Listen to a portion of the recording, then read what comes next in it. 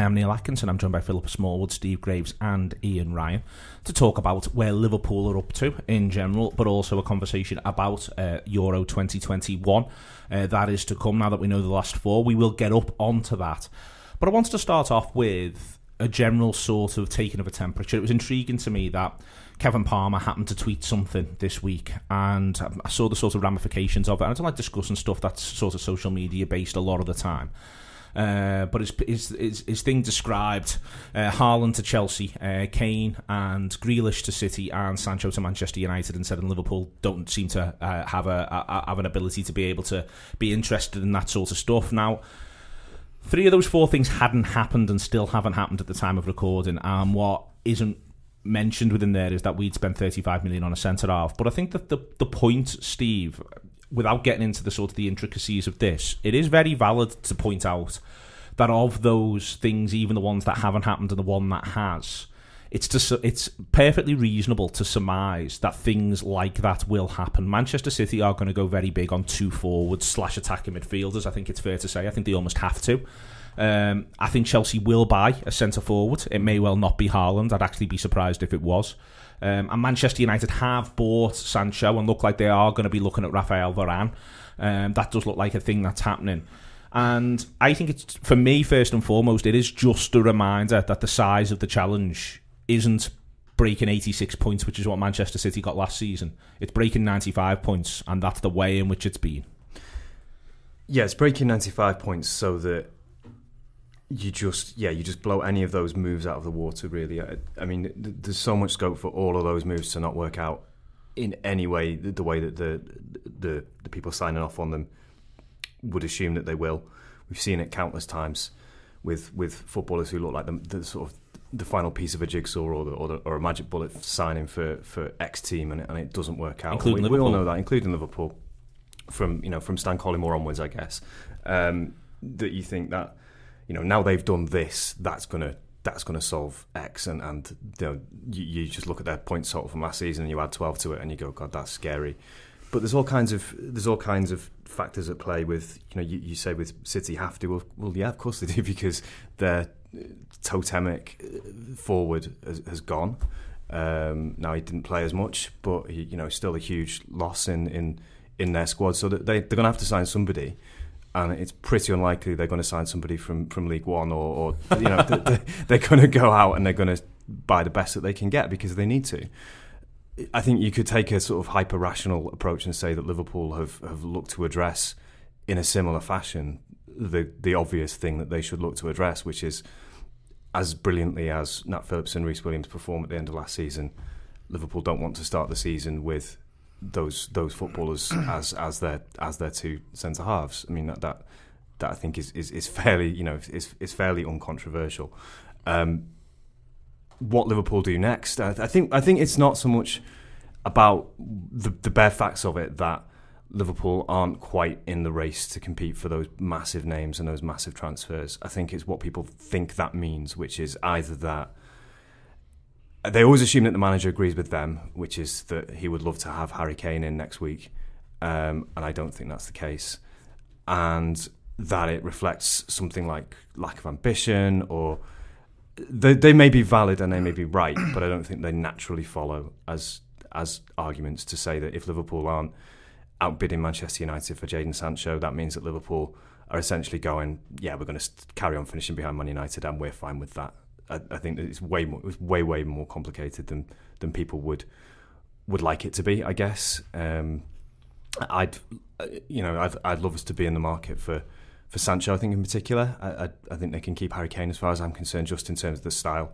I don't see it being a natural fit for us. But yeah, Sancho you really could see, but then you're saying that you are essentially going to have to find a slot for him ahead of the 4 forward players Liverpool have got, all of whom I think are brilliant. And I think that's really hard to work out exactly where.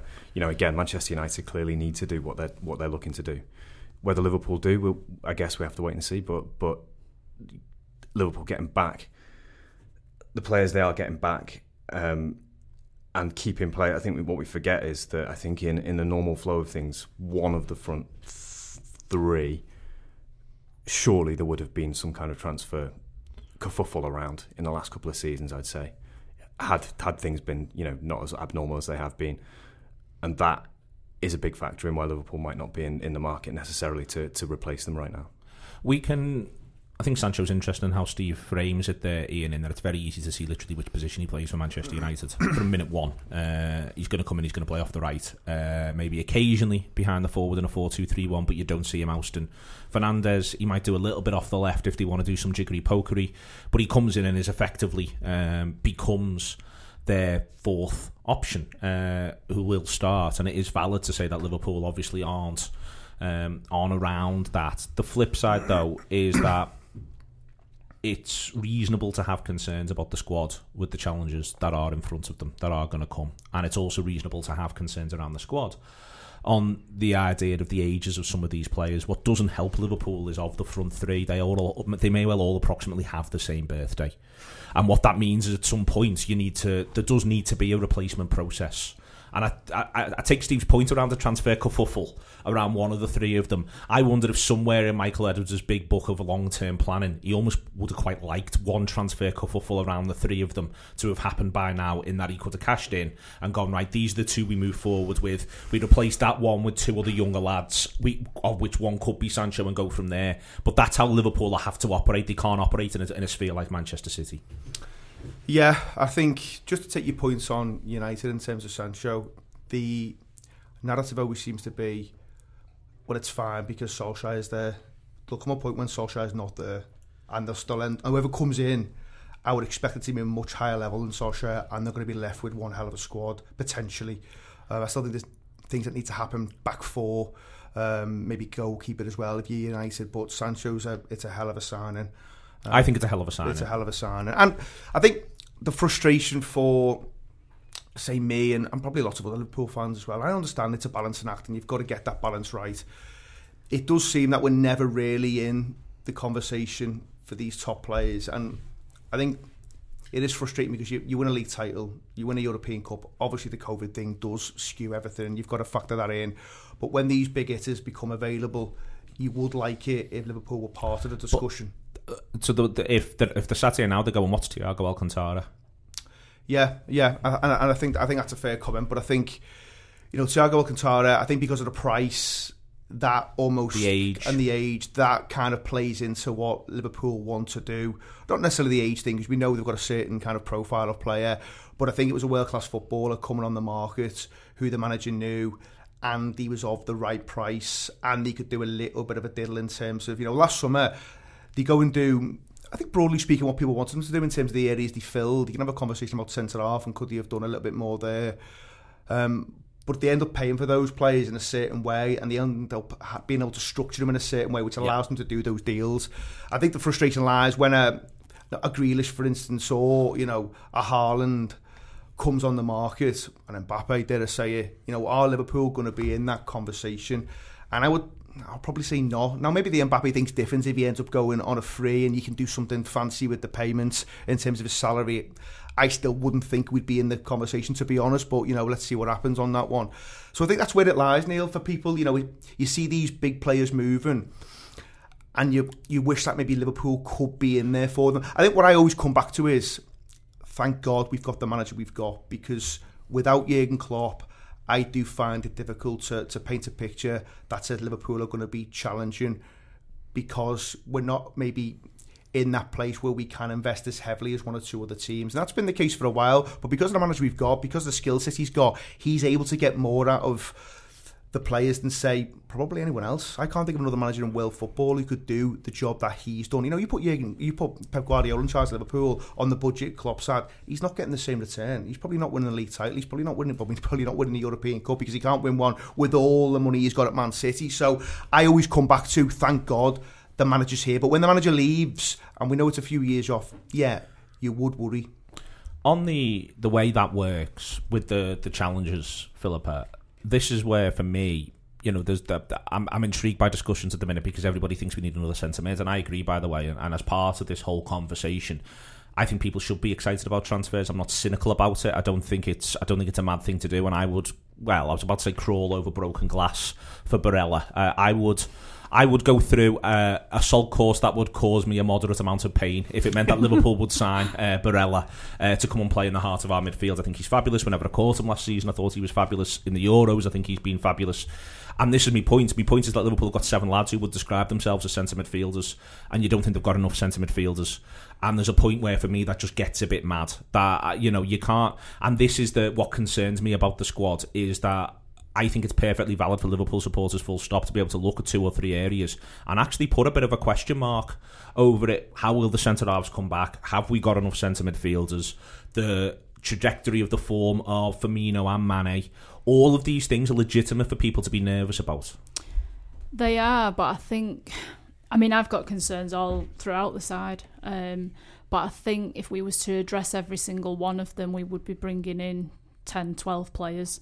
And I think that can also be detrimental to a side. Agree. I don't think major surgery is required. I would have liked us to have been in the Sancho picture, but it's not just the transfer fee that we need to think about, it's the salaries. And if, we're led to believe that Sancho's going to United on £250,000, £300,000 a week. Even $350, I think. Yeah, so it's a lot of money, and then he would come in, he would have been demanding that sort of money from us to be able to come to us. And then you've got the issue of Mane, Salah, Firmino, literally Fabinho, Alisson, Van Dijk, 3 contracts that are... Yeah. Exactly, all knocking on the door and going, hang on a minute, he's not done anything for us yet, you've signed him on this mega wage, where's my extra? I've helped us win trophies over the past few years, so it's not just as straightforward as saying we should be in the conversation for these players. It's about being smart as well. And I totally get people being nervous about other teams signing these stars, because that's what they are. For me, I think we just have to be a bit smarter, like when we signed Mane, like when we signed Salah. We then went big on Alisson and Van Dijk because we managed to get the money for Coutinho. It's about finding the talent, but maybe not at the prices that those megastars are at. And they are out there. It's just unearthing them. For instance, you can make an argument around, e.g., signing Grealish 2 seasons ago. You can sort of do that. But what I would say, Philippa, though, is that sometimes it does. Like, for instance, I think the part of the plan in Liverpool. This is the one thing that happened, one of the many things that happened last season, but one thing that happens last season that you can't just sort of shrug off or shake off, though maybe we do see a bit of it last sort of 8 to 10 games. When you do sign a deserved megastar, my point being not someone who's just been built up, someone who's actually got it and first day of training's got it. There was all that was the noise around Alcantara.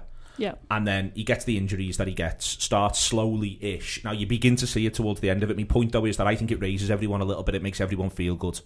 And there will be Manchester United players who are bouncing back into the first day of training and thinking, Jadon Sancho, we're on here. This is now serious. We're trying to win this title. We're giving it everything that we've got. Liverpool can pull all the tricks that they've pulled. They've got the manager. They've got the players returning. But there is a lot to be said for first day of training. I can't wait to see him. Yeah, I totally get that. I totally get the buzz around getting a new player in. A new toy. A new toy, yeah. A new focus in a way. It's just really difficult, isn't it? Because we know that with everything that's happened over the past 18 months, that it is very, very difficult for teams that don't have this, massive pool of money, that it's really, really difficult to be able to justify doing the things that Man City, PSG, who've brought in so many players this summer, megastars, that you just think, how can we compete with that? And with the way that we're set up and the way that we go about things, we just cannot afford to just splurge 150 million on one player. The worry, Ian, about trying to be the smartest people in the room, and that's what I do think Liverpool do try to do, and Klopp is part of that. It's worth saying both Klopp, the recruitment of Klopp, and then Klopp's involvement in that, and then the way in which everybody works. I've noticed that Ian Graham's doing a couple of talks in the near future because he's very innovative in the field. The worry about constantly trying to be the smartest people in the room is the ramifications when you're not. and not having those extra gears to fall back on. You know, that said, Liverpool, I think, finished third last season because things couldn't have gone any worse. But as we get closer and closer to the end of the season, the fact that Liverpool have got better players than everybody else around them, in Leicester, in Tottenham, in Everton, I would also argue in Chelsea, helps massively, because that's ultimately what it comes down to. It's the lads on the field. But if you are constantly relying on being smarter than everyone else, one summer, 2 summers of not being smarter than everyone else can kill you. Yeah, I think you saw a little bit of that with, maybe, if you want to go back to kind of Arsene Wenger's time at Arsenal, where he was the smartest person in the room, him and his team, because they were bringing in players that no one else really knew about. But obviously football's moved on now, and those kind of secrets aren't really there. You know, everyone knows everyone. But you're right, Neil, yeah, there could be times where Liverpool's hit rate just isn't as good, because you would have to say, you know, it has been pretty good in terms of the players that brought in. There's not been that many misses, but there has been 1 or 2. So yeah, it's difficult, and I think, you know, sometimes you've got to try and freshen the squad up, and it may mean losing 1 or 2 good players. So, you know, Gini Wijnaldum's gone out the door, and if you were asking me whether I would have kept Gini, I probably would have wanted him to stay, because I think he's a really good player, and he's played, you know, ever so well for Liverpool over this time. But we have run him into the ground a little bit, and I can see why maybe the club have looked at it and thought, well, his legs are going to go soon, so they can go on someone else's watch. But if you're going to do that, I think you've got to go and replace him. I don't think you just let him go out the door and think, well, we'll just manage with what we've got. So the fear would be, you know, last season we went into the campaign with, you know, we were light on centre halves, but you think, well, you might get away with it. I don't want to see a scenario where Liverpool trying to get away with it again in certain areas of the pitch, and it might come down to that. So what if they got maybe 7 midfielders currently at the club that you'd maybe call first team midfielders, and probably 5 or 6 of them have got question marks over them in terms of their injury record. And I include the captain, who's brilliant, by the way, and he was brilliant when he came on for England last night. But he's got a question mark. Fabinho picks up more injuries than you think. He does indeed. And then you've got, you know, Thiago, who's had injury worries in the past. It's all of them but Jones, and he just happens to be 20. Yeah, Frankly, it is, and we know the Keita and he hasn't had time to get them. We know the Keita and Chamberlain thing is a massive issue. And I probably, and I'm on record of saying this, I would have moved on probably one, if not both of them, a little bit sooner. And I like both of them in terms of what they can do on a pitch if they're fully fit. But the problem is getting them fully fit. And that's been an issue for a number of years now. Ian says there, I think it's interesting, he would have moved on 1 or 2 of them a little bit sooner. I think in the summer of 2019, Steve, they decided to grit their teeth and they run with the lads that they've got after winning the Champions League and there's a league title to go and win. And I think that they decide that. But part of that is Klopp. Klopp's strengths. What I'm trying to sort of drive at here is that I think there's probably been one major flashpoint that gets resolved pretty quickly whilst Klopp's been Liverpool manager, around him effectively forcing a player out, and it's Mamadou Sakho. Everybody else, you feel as though Klopp tries to create an atmosphere where everybody can contribute. The flip side of that, though, is right now I'm looking at all the stuff sort of linking certain players away and then simultaneously saying certain players might want to stay. Klopp, it's very difficult if you build that sort of collegiate, we're all in it together atmosphere. You can't then pick someone and go, right, you're training on your own until you're sold. Yeah. That's not what Klopp's about, and it's not going to be. Yeah. Liverpool all have got a history of quite liking a number of these lads, whether or not we feel as though they're contributing with what we see on the pitch in terms of how they are around the dressing room and all of that sort of stuff. But what that means is that right now, if Liverpool do want to know where they are in the market, who they're getting short of, etc., that can't be done basically by being knobheads about it. You've got to almost have an organic process, and that'll take longer. Yeah, you're right.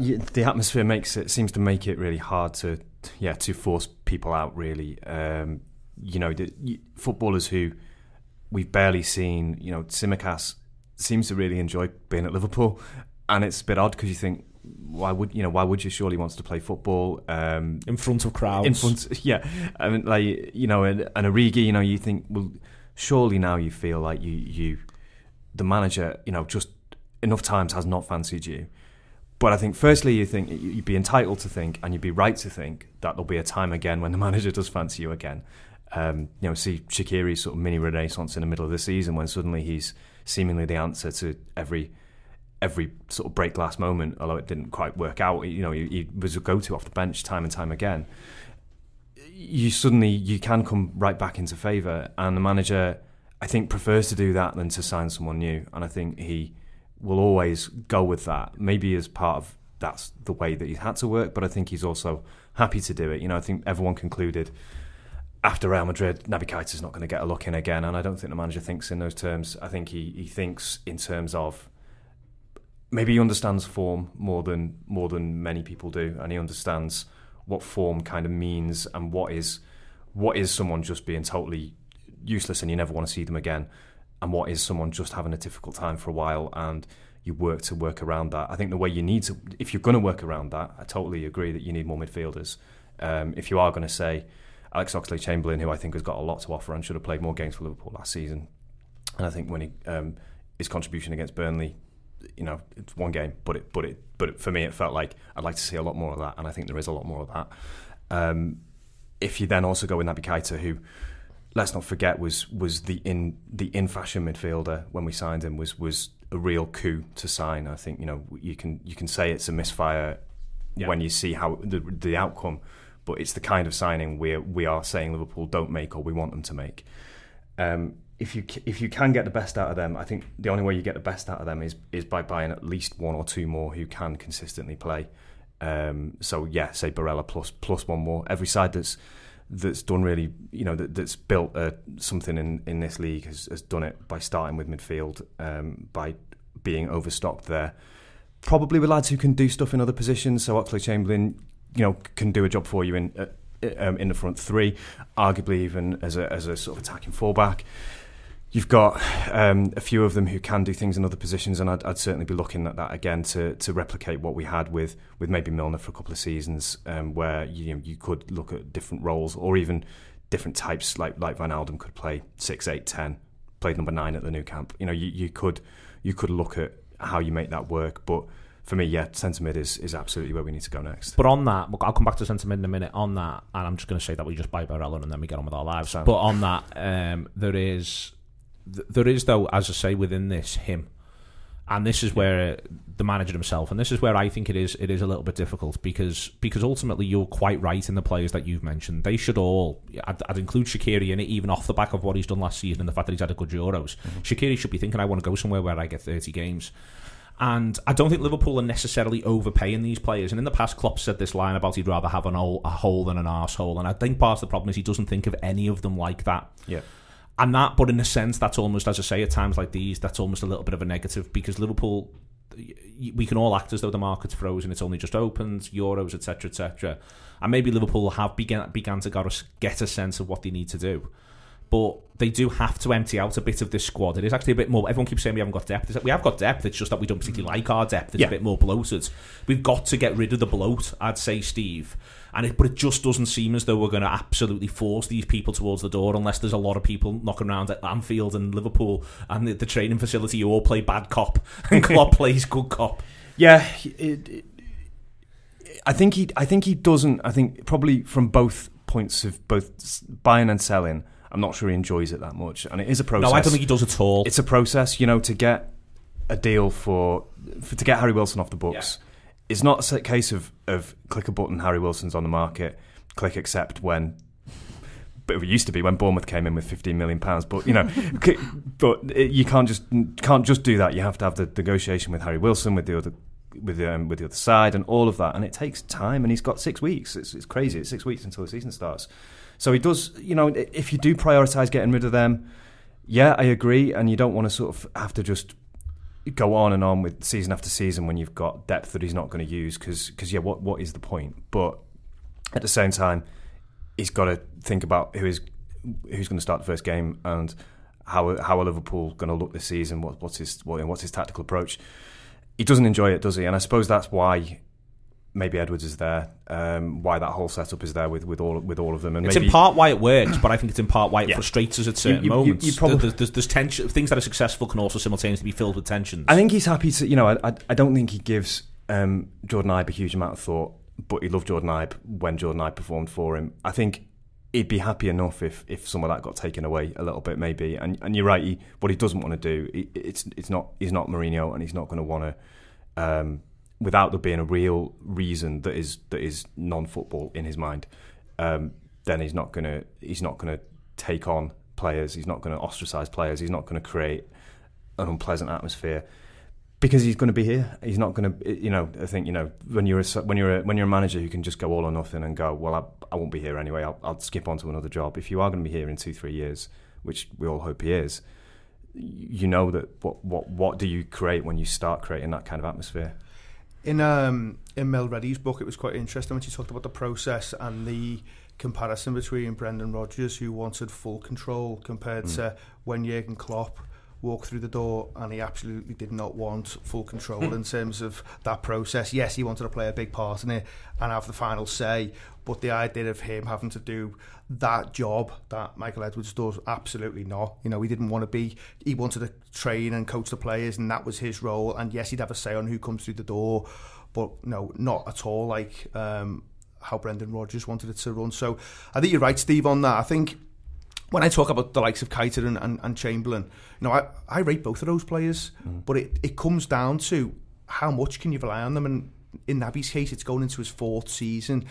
I suppose they are hamstrung a little bit by circumstance now because of COVID. How do you get some of these players off the books? You know, who's going to come and buy a player who's hardly featured in the last 2, 3, 4 seasons? You know, Divock Origi's another example where, you know, after the Champions League final, I think lots of people actually thought not a bad time to sell Origi because his price is high. We give him a contract. And now getting them off the books, you think, how are they going to do that? Because I can't imagine people knocking down Liverpool's door for Divock Origi based on what they've seen in the last 18 months, 2 years. You're not going to have people knocking. So therefore, now the narrative's being spun that Liverpool may keep him around. Well, they may have to keep him around because no one will take him, other than maybe a very, very small amount of money. And Liverpool might think, well, you know, for that amount of money, is it worth selling them? So they're the kind of things they've now got to juggle with. So they have been hamstrung a little bit with, you know, circumstance and where we found ourselves in terms of how the world looks now. But that, as an excuse, you know, that will only go so far if next season Liverpool don't start well and these question marks are still hanging over some of the players that we've talked about. As an excuse for a lot of people, I think it's run out, Philippa, and I've got some sympathy with that as well. Because for me it's a philosophical point. I am firmly of the view that football clubs, broadly speaking, across 3 to 5 year stretches should solely spend what they earn. That's what I believe, but there's a lot of people who don't believe that. There's a lot of people who believe that football clubs are vehicles, and literally some of these people will be on the Crouch panel, let's be crystal clear. There are people who believe that football clubs are vehicles into which rich people should pour the money, and football success should come out the other end. That's a valid viewpoint. It may not be one that I subscribe to, but that's a valid viewpoint. And this is, again, back to the gambles that you walk. I think part of Liverpool's success has been through a discipline around, for instance, we're going to run the club this way. It helps decision making. It streamlines this. It streamlines that. When, for instance, Messi was mooted as being on a free 12 months ago, Klopp straight away went, well, that's not our business. We're not even going to think about that, so we don't even need to make a decision. It's done. There's strengths to that, but there are obvious weaknesses. And if you're struggling to compete, as Ian says, if that happens next season because of the 3 things, Grealish, Kane, Haaland and Sancho, that all get mentioned, if that's seen as part of it, Liverpool's hierarchy will come under massive pressure to change philosophically and be about buying the best players quick. They will be. I mean, obviously, so far you would say they've been largely successful with the structure that they've set up at the club. I don't think anybody can question that. You know, there's as Ian said, you know, last summer, you know, the question mark about whether or not we signed another centre-half, but nobody could foresee what happened last season. There is this other thing as well, where if we can't move on some of these players that, you know, we all quite rightly would probably look to move on this summer, that there are only so many places within the squad. And I don't think Klopp is the sort of person that would say, right, if we don't get rid of X, Y and Z, they're not going to play any part in my squad next season. You know, you can only have 25 players within this squad. There has to be a certain number of homegrown. I think it's 8 at the moment. I do wonder whether or not there's something there where we have to keep hold of the likes of Oxlade-Chamberlain, because I think you mentioned it before about, you know, he's maybe one that he would have looked to move on before now, but he is a homegrown player, and I think that is part of the reason why he's stuck around in the squad. And, you know, I actually quite like him as a player. I think it's a real shame what's happened to him in relation to the injuries. And, you know, last season, I think a large part of why he didn't play more for us is because he missed pre-season, didn't get that fitness work in, and then he's always playing catch-up throughout the season when he did actually manage to get fit. And I think that's really difficult, because the only way for him to actually then get that fitness is through playing games. But we were struggling at the point where he actually got fit again. So the Oxlade-Chamberlain thing, I think, Philippa, just on that, it's really funny in that we're all knocking around thinking we need another goal-scoring midfielder. And someone who can score from distance. Like, I wouldn't have a problem if Liverpool went out and bought Dele Alli. Yeah. But what's the difference in the grand scheme of things? Genuinely, what's the difference? And I think that's why I find the Oxlade-Chamberlain thing really funny. Yeah, but I think it's a good point as well what you said about the fact that he doesn't want arseholes in the squad. And part of what our strategy is, in a way, is to find out everything about the player before we bring them in, and to find out if they will actually suit what we've got building here. And I think somebody like Dele Alli maybe doesn't fit that, but Oxlade-Chamberlain does. And if you're going to... I reckon Dele's sound, He couldn't have got on under Pochettino for as long as he did if he's not sound. I couldn't be fucking bothered working for Mourinho. You know what I mean? If that becomes the bar... Well, I mean, you've seen what happened with Luke Shaw as well at United. Yeah. He was thrown under a bus by Mourinho, and then he's come back and he's proved to be, a really capable left back who's, firing on all cylinders at the moment. Mourinho is one of those managers, but Klopp isn't. Klopp is somebody who will try and make everybody feel like they're part of the squad. The only exception to that was Sacco, and we all know that there must have been genuine reasons for that, because he hasn't done that with anybody else. The due diligence is a thing with Liverpool, in terms of who they bring in. They want to make sure they're not a knobhead, because they want to make sure they are going to complement what exists already. And Neil, I take your point around Dele Alli, but something tells me that maybe he's not quite the trainer that you want, and that may be a factor. But the difference between him and Oxlade-Chamberlain, if you talk about them as players, one is pretty much always available to play and one isn't, and that's the thing you come back to with Chamberlain. It's not that he's not a good footballer, and he can play multiple positions. Chamberlain was here right now, he'd be saying, Ian, I was in 40 matchday squads last season, lad. I'd like him to pick me. Yeah, which is fair. But guess what? When you get picked and you get played, you might get injured, and he might have got injured by playing in those games because he's available. He's not playing, so he's had a lot of injuries during his time. Not as many as maybe people think, but he's still missed a lot of football. And I think when you do start playing him, there's a chance he might pull up and get injured. You might not see much of him. So, he obviously wasn't anywhere near ready to play a lot of first-team football last season, because if he was, I'm sure Klopp would have used him. He's not a stupid man. If he was able to impact and affect things, I'm sure we would have seen him a lot earlier. I think there was very much a case of he's had a really bad injury and we've got to get him over it, and we've got to work with him, and we've got to make sure he's okay before we put him back in, because you did see him get dropped in now and again and he looked a mile off. Don't get me wrong, there's the Wolves game where he comes on, looks really good, but I think there were times where he just didn't look at it. So Liverpool have got to manage that, and I think, I always think, or it gets referenced sometimes that Klopp's almost too loyal, and maybe he is, you don't know, but then he's also got to balance the fact of, if I get rid of this player, am I going to be able to get a replacement in? Are the owners going to go and get me someone who is as good when this player's fit, or can they get me someone better? Because they've got this balancing act with the books as well, in terms of what they spend versus what they bring in. And I think, Neil, you mentioned before, in terms of how people view the finances. When I look at it, I don't sit here thinking Liverpool should be playing fancy football. I don't think I'm being too demanding and thinking they should go out and sign all the best players. No, you can get silly about it. I don't think anyone's sitting here saying that. And when we talk about business coming in this summer, I'm not saying go and sign 5 or 6 lads. I think maybe 2 or 3, and you're where you need to be honest. I don't think it's loads and loads of work that needs to be done. But you make the 2 or 3 count, and they could be big hitters. But the 2 or 3 have got to count, and they've got to be relatively big hitters, or they've got to be on that trajectory where they're about to go big, and the numbers are maybe just going into double figures, but you're clever enough and you're cute enough and you've done your homework enough where they're going to go on a bit of a mad one, similar to Mane and Salah. And that's hard to get right, by the way. There's no guarantees. So I think, you're not sitting here thinking they've got to go and do stupid business, but they have got to go and do business. And when you hear things like, we might not replace Ronaldo, man, listen, they put stuff out there. They haven't got to tell us anything. We always say that. And even the local journos aren't always in the know because of how Liverpool structure things now. So you've got to be careful with some of that as well in terms of what gets spun out there. But if they weren't to go and replace Ronaldo, and if they didn't go and bring in another forward, you would have legitimate concerns, and I think that's fine. I think with the Oxlade-Chamberlain thing, I think this is a sort of slightly forgotten thing around the impact of the centre halves, is that he plays the front 3, and he plays the front 3, and he plays the front 3, and he's really fortunate that he's able to keep playing the front 3. Fortunate, or manages their fitness incredibly well off, in training, etc. Because I think I fell into this trap as well. When you lose the 2 of them, I was happier then that we just find a way to get 10 champion players, if you like, 10 elite players plus 1 who you have to carry. and I think he didn't, for different reasons you have to carry, whether that's because they're Reece Williams and they're 17 and they're just starting out, or they're Oxlade-Chamberlain and you've got fitness concerns, or they're Naby Keita and you've got fitness and form and all kinds of concerns potentially. You just went for 10 plus 1 or 9 plus 2 at the worst of players who you know and you've seen them win trophies, and you know there's no asterisk after them, if you like. And they all know each other. There's no caveat, there's no concern about starting a game with the front three who we know and love. And if you put Oxlade-Chamberlain in, I think there was a few times probably when it might have helped everyone had he got a bit more time on the pitch. I think Curtis Jones, similar.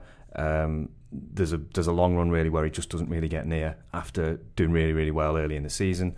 There's quite a few players I think whose last season is a result of the knock-on effect of losing 3 top class centre halves. I don't think it's just Van Dijk by any means. It's all 3 of them not being available, particularly later in the season, and then also just the imperative of having to win every game, which you put yourself in that position to a certain extent. But once you're in it, you're in it, and once you're losing 1-0 at home to everybody, you're in that game. You know, you're trying all kinds of. I think there was times when he's just trying literally anything, and that's good. You know, ultimately, I think he got there in the end with exactly how it worked. But I don't think the manager initially responded, probably because we did all right for a while.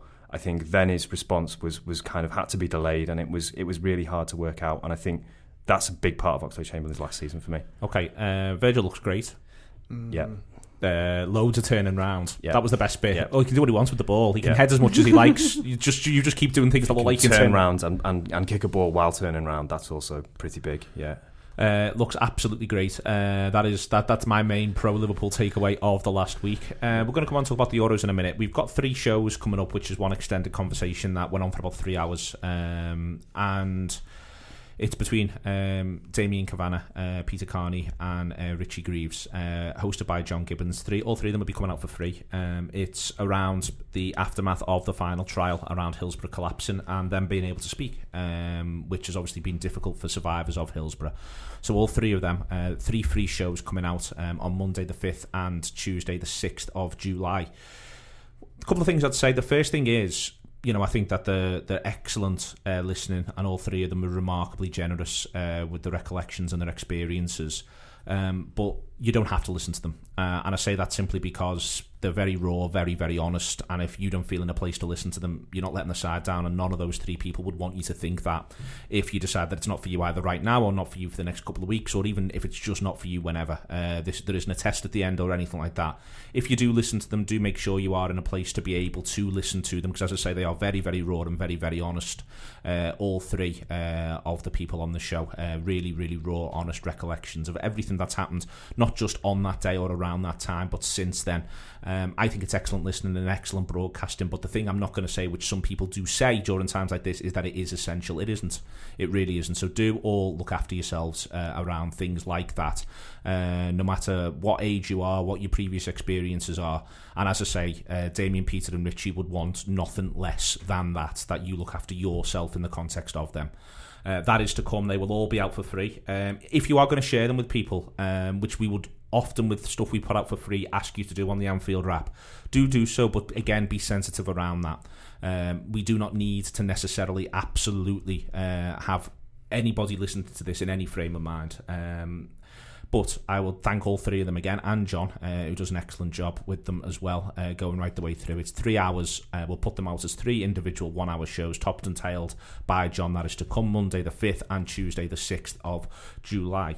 The Euros then, we know the Final 4. Ian, 3 really interesting teams and stories in Spain. I know, I saw your agenda, little dig at Spain. I mean, they're just dull. Yeah, I mean, they managed to be dull while scoring 5 goals. That's some level of dull. I know. It's not been a particularly great watch, but listen, they've found themselves in the semi-final, and that's, you know, you can't do any more really. I think lots of people wouldn't have fancied Spain to get as far as they have. But you could say that about quite a few other teams that find themselves in the last 4 as well. You know, maybe England included, who've obviously, you know, you've got to say they've done well.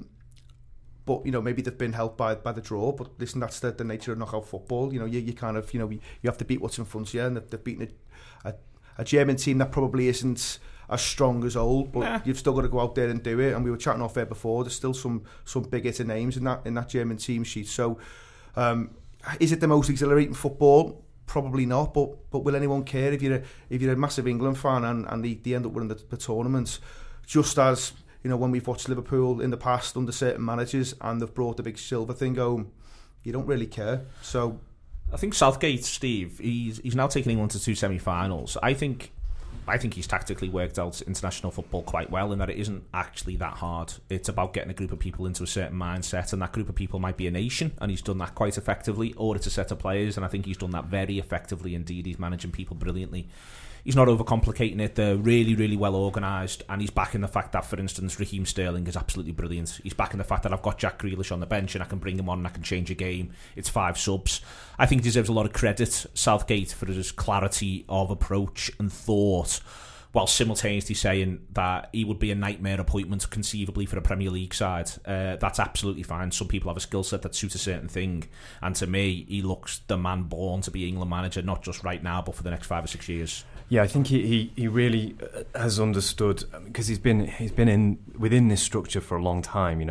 The sort of the England coaching structure, if you like, and I think he does really understand what it takes to manage an international tournament, to get the best out of individual players, to manage the egos, to make tough decisions early on about some of the people that you're not going to take with you. I think this is true also of Mancini at Italy, in that he made his big decisions early on, and then they're like a club team who meet every few weeks, and they win together or they lose together if they lose, but there isn't a sense of, there aren't any egos, there aren't any people who, there's an awful lot of sort of noise on social media about X should be playing, Y should be playing, and obviously that's kind of died down now, because he's proven the case really. They've not conceded a goal, and what they added against Ukraine was a real threat. Albeit three of the goals ahead, as they're using set pieces really well. I think he deserves a lot of credit for how he's obviously managed some of the stuff off the pitch, and spoken. Not been afraid to speak for his players and to back them, and you can, in many ways that whole controversy probably helped them and galvanised them around a common purpose. Obviously Denmark have a common purpose which they would never have wanted, but you can feel that in the way that's pulled them together. Italy have had the sort of endeavour of just never losing, and some of them being players who Mancini has invested a lot of faith in, and sort of personal faith. Is reading about, when he talks about Chiesa, he used to play with his dad and all of that kind of stuff, and they really respect Roberto Mancini. I think, because for some reason, a really successful Premier League manager can be seen as a bit of a joke when they don't quite live up to the heights of success, and someone slightly better comes in. I think he's still a very good manager. And then there's Spain, and a collection of footballers. Could prove me wrong by scoring loads of goals in the semis and the final, but for me, like Dani Olmo, my limited experience of watching Dani Olmo play against Liverpool last season, you just thought it just looks miles off what you've seen from Spain sides, and unfair to just single him out. But you've got Morata, who is purely a finisher, who's not amazing at finishing, which is again hard.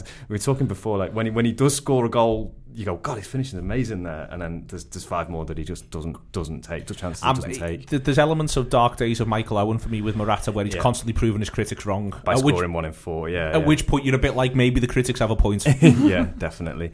But yeah, Southgate just comes across so well, I think, and has synthesised players from, he's got Leeds United players starting in centre mid. He's not just picked based on names. He's been able to involve all of them really as well. Grealish has I think he started 1 game. Am I right? But feels like he's been really involved, because he's created a goal against Germany, and it doesn't feel like he's been snubbed in any way. And the same for players right through there. Foden starts the first game. I'm sure Foden may have a say at some point in it. He's lucky. He's got a lot of talent, but he's used it really well, and he's not stuck to safe options. Even though his overall approach is quite conservative, he's not afraid to put Bukayo Saka in. He's not afraid to pick Sancho from nowhere really, but he hadn't really featured massively. He's not afraid to pick him in the knockout game. And I think that transmits that he's got faith in all of them. What strikes me as interesting about the three teams that I'm saying are interesting, Vialli, there was the lovely piece that James Horncastle wrote in The Athletic about Vialli and Mancini and the long-time friendship and the way Vialli speaks about the game. You know, says sport is not war. It's a game that you play with your mates. And his own struggles with cancer. You've got within there, as I say, Mancini himself, who's had those sorts of struggles. Southgate, I'll come back to that in a second. The Danes speak obviously around the Eriksen issue, and there's an emotional warmth to them in the same way that there appears to be with Mancini and Vialli. And within that Southgate, often, Philippa, I think when people talk about emotion in football, you think it's all screaming and shouting and waving your arms and being performative. Southgate, to me, what he's done really well, and I would say the same thing as I say about the Danes, about Vialli, about Mancini, is that he's grabbed emotion as a warmth without making it performative.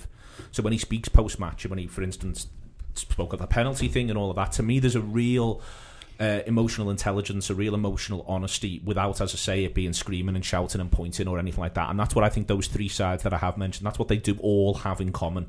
And it strikes me as remarkably 21st century within the field of football, that this is a lot of men being exceptionally emotionally honest and vulnerable, but simultaneously being able to actually be emotionally strong.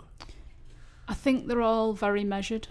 I was saying before we came on air that I feel like particularly those three are probably the best teams in the European Championships. And I mean that as in this collective togetherness. And I think for many years with England, you've had players from all different clubs who basically are told throughout their careers to hate each other because they're playing for your rivals. And I think it's remarkable, really, how that's kind of been taken out of this England side for me. You've got what I would class as some fairly big egos in that side, in the likes of Grealish, in the likes of Kane, in the likes of Sterling, who don't come across that way when they play for England. They come across as a collective. And I think it's right, what Steve was saying before about the fact that Southgate seems to have managed to get every player, that even if they're not playing and they're not part of the squad even on the match day because of this ridiculous rule of you can only have 23 players in your match day squad, that even if they're not involved, that they're still playing a part in it. And yesterday after the game, he mentioned the players that haven't even had a look in. And he's saying that they're just as important because of what they're doing for the rest of the players off the pitch. For galvanising and to be totally behind the teammates. There's none of this fighting of, you've not got Grealish coming out and saying, why am I not playing every game? I'm the best player in Friends this connected squad. to Grealish said. Yeah, exactly. There's none of that. There's none of... there's just no noise around it. And it's, to be honest, it's quite heartwarming to see that. We've for so many times we've seen all this argument of X, Y and Z should be playing, and why are we trying to shoehorn Scholes, Lampard and Gerrard into a side, and we've kind of gone away from the very best players don't actually need to be playing on the pitch, that they can still be involved, they can come on, they can make a difference.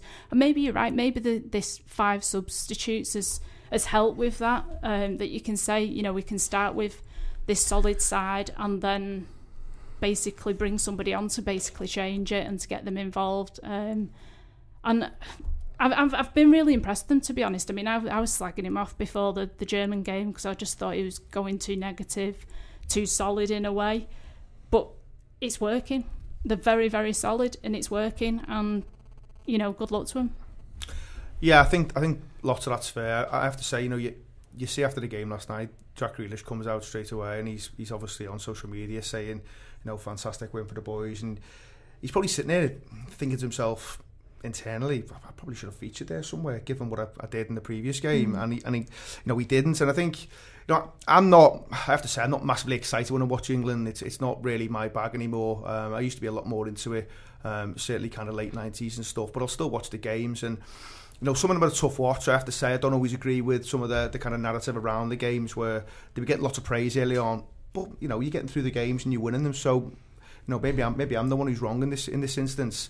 But I think what he has created, and I think Henderson plays a part in this, and I don't just want to bang on about it because it's a Liverpool thing, but a lot of players talk about Henderson, even when he's not playing in the games, just how important he is. And before this tournament, even though he hadn't played, there was absolutely no doubt he was going. The manager was crystal clear, he's going. The players who speak about Jordan Henderson, he is going, because it's not just what he does on the pitch. And by the way, what he does on the pitch is fantastic. You see it last night. I think it was more passes than any other midfielder, and he comes on at about 56, 60, something like that, and he gets his goal, and he presses, and it's forward passing, contrary to what people think. But I think having someone like that who's been there and done it, who's won stuff, and is now of a certain age, where he can just say to one or two players, just honestly, don't worry about it. You'll get your moments. Your moment's going to come. There's the 5 subs thing. You'll get your chance. And it's been proven, before they get, I think again, if you want to give the manager a bit of credit, there was a lot of talk about not playing Sterling from the start because he wasn't in the best of form. And, I don't think Sterling's been particularly happy with the season. I think there's been a few things where he said, I've not enjoyed not playing as much as what he's been used to, and I wouldn't be surprised if he leaves Man City, to be honest, for a new challenge. But he's stuck with Sterling because of what he's done in an England shirt, and he deserves credit for that, because the shout was to go with the likes of a Foden, the likes of a Grealish, because they'd been turning it up for large chunks of the season. So he deserves great credit for that, but don't underestimate what the likes of a Jordan Henderson and one or two others are bringing to this England team in terms of off the pitch.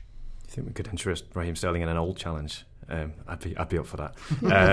No, I think he's recognised in Sterling that he is an elite level talent, and was lucky enough to see his debut for Liverpool. And I do consider myself to have been lucky to have seen him play for Liverpool. I think he is one of the best players I've ever seen. Every age I've seen him tactically play. Tactically, he's so good. He's the best attacker left in the tournament. Yeah, can play. There was a long time when I was like, he should play centre mid, because he just was amazing in that position at times for Liverpool when he sort of drifted in there. But yeah, he is sensational, and the manager again. I feel like he's just immune a little bit to. I get the impression, and I might be totally wrong, he's never particularly engaged with anything in terms of social media, or I think Klopp probably is quite similar to this. He's not even really aware that people are saying, and maybe something around the fans, not so many fans being there and stuff like that, helps a little bit. He's not really aware that the idea that some sections of Middle England were ready to march on Downing Street if Jack Grealish didn't play. I just think he's gone about his business in a way that's just slightly isolated from all that, and maybe the situation helps them a little bit, that there is sort of a semi-bubble around them. He's just been really impressive in his approach, and Luke Shaw ahead of Chilwell, I think, again, a lot of people, if you did a vote at the start of the tournament, he's got loads of options at right back, but he's gone with Walker, who is hard to argue over. He's got all his decisions right, and I think you can see it in the way that someone like Jordan Pickford approaches the game for England. Looks light years ahead, compared to how I've seen him approach certain games for Everton. His all-round goalkeeping looks really in good order. They're in really good shape. But they're about to come up against the player of the tournament, which is Joachim Mahler, who is absolutely unplayable at the moment. It'll be interesting to see how they manage to cope with that. And the Danes have a lot of all of that same warmth as well. I feel their victory over Russia still remains the most vital 30 minutes of the tournament in Copenhagen. It was where the whole thing came alive. I hope you're enjoying it. Last 2 games, and then the final. They're doing a 3rd, 4th place nonsense. No, they're not. Oh, amazing! Another crazy win. One of the few things that the structure of the tournament might well have got right. But the football has been very entertaining indeed. It all finishes next week. Thank you very much indeed to Steve, to Ian, and to Philippa. That has been the Anfield Wrap.